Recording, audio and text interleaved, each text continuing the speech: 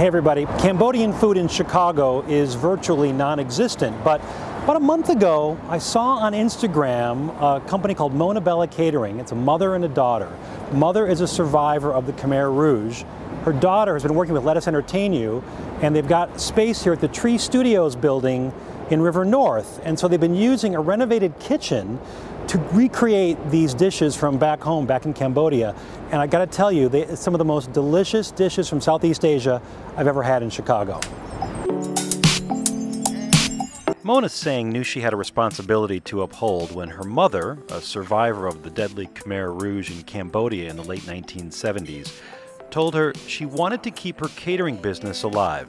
My mom was getting ready to retire, and she said to me that, she felt that she wasn't able to, hand the catering on to me, and that Chicago's not going to able to taste Khmer food, and no one's going to know about our culture and our food.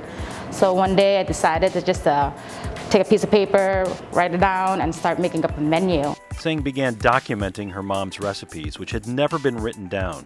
What is Cambodian food, you might ask? It's spicy and has a lot of different type of flavor, have different notes of flavor. So it's not just salty, it's not just spicy or bitter. Khmer is more like the flavor is just pungent. A big reason is bahok, a fermented fish paste.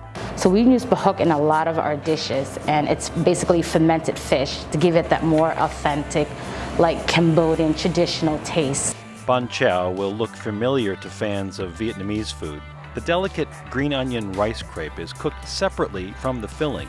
In this case, she cooks ground pork bumped up with some fish sauce, nestling it into the cooked crepe with fresh bean sprouts. A side of fresh herbs and lettuce serves as a garnish along with the key component, fish sauce and chilies, covered with a generous amount of crushed peanuts. To eat, you simply make your own wrapping using lettuce, then dip into the fish sauce for an umami accent.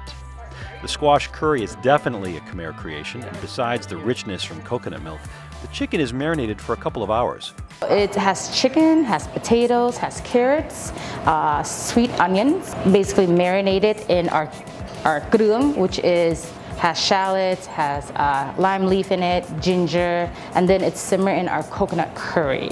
Another fantastic dish using bahok is the bahok di, a dish with the consistency of chili, which is scooped up with the most colorful assortment of fresh vegetables. Singh says in order to produce these kinds of dishes, she and her mom are routinely up at 4 a.m. prepping everything fresh each day.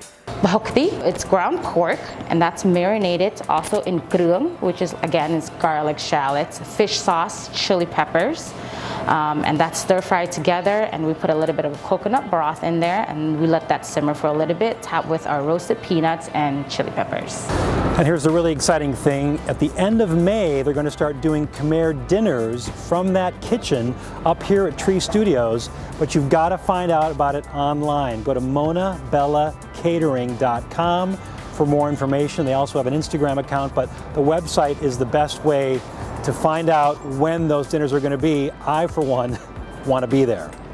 Hope you enjoyed today's video. Be sure to subscribe, and we'll see you next time, everybody.